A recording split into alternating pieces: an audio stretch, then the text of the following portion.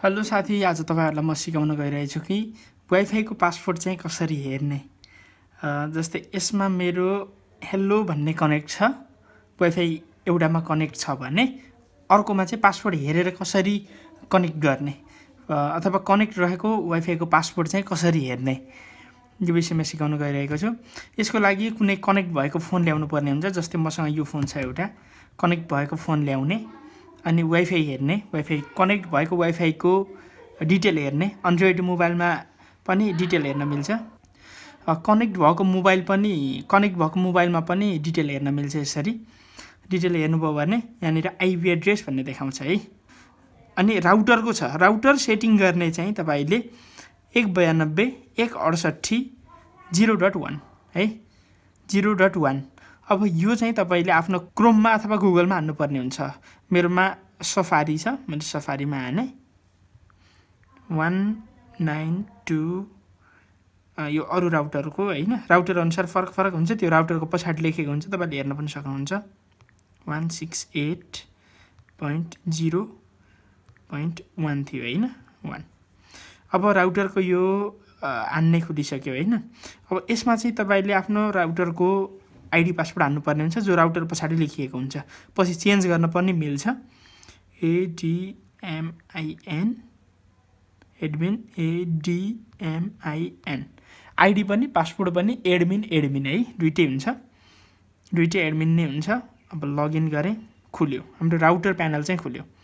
यसबाट हामीले सब थोक हेर्न मिल्छ हैन। राउटरमा कति वाइफाईहरु कनेक्ट भएका छन् र कति वाइफाईहरु अहिले कनेक्ट भएका छन्, कति वाइफाईहरु पहिले कनेक्ट भइसकेका छन्, अहिले हाल कति चलिरहेका छन्, राउटरले कति नेट कुन मोबाइलमा फालिरहेको छ, अनि हरेक नेटवर्कहरुलाई ब्लक गर्न पनि मिल्छ, कुनै एक मोबाइलमा नचल्ने बनाउन पनि मिल्छ। सब सेटिङहरु छ हैन।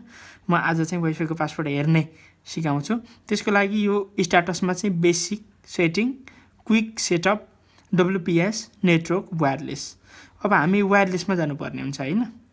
वायरलेसमा चाहिँ वायरलेस सेटिङ भन्ने छ। वायरलेस सेटिङमा SSID 1 हेलो भन्ने हाम्रो वाइफाई को नाम हो। त्यही नै हाम्रो यसको पासवर्ड हेर्नको लागि वायरलेस सेक्युरिटीमा जानु पर्यो। सेक्युरिटीमा गएर करेन्ट SSID हेलो को हेर्नको लागि चाहिँ तल जानुहोस्। तल जाँदै गर्दा PSK पासवर्ड भनेर देखाउँछ। PSK पासवर्ड यसको चाहिँ स्यामसङ 123 रहेछ है। यसको स्यामसङ 123 रहेछ। अब स्यामसङ 123 हामीले हेलोमा हानेर चेक गरौँ।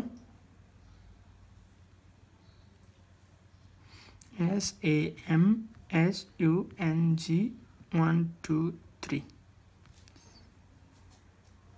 कनेक्ट भयो है त, कनेक्ट भयो। अब हामीले यसबाट पनि हेर्न सक्छौं। यसमा कनेक्ट भयो, अब यसबाट हेरौँ न। 192.168.0.1 यो चाहिँ टिपी लिंकको 0.1 छ यसको SSID को। यसमा खुलिसक्यो हैन। यसमा ADMIN एडमिन हाने, यसमा पनि ADMIN एडमिन हाने। यसमा अलि स्लो भयो, मोबाइलको प्रोसेसर स्लो भएको कारणले। टिपी लिंक को राउटर, हाम्रो राउटर सेटिङ खुलिसक्यो। अब यसलाई जुम गरौँ हैन, यसलाई सेभ नगरौँ पासवर्ड।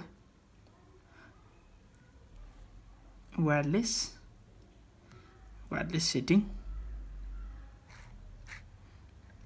प्रोसेसर स्लो भएको कारणले स्लो देखाएको छ हैन। ल हाम्रो यसमा पनि देखाइसक्यो पासवर्ड, PSK पासवर्ड स्यामसङ 123।